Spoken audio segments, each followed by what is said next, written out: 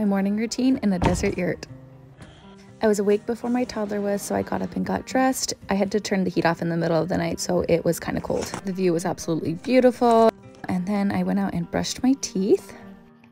Hey, buddy. When I was done with that, my toddler woke up, so I let him watch a little show so I could pump milk. I do have a baby I left at home. And then I got my toddler dressed. It was really cold, so he wanted to wrap up. We were staying with friends, so I wheeled all of our stuff, plus my toddler, over to her yurt. And then we ate breakfast there, just bagel and cream cheese. And we packed up our stuff and went for a hike.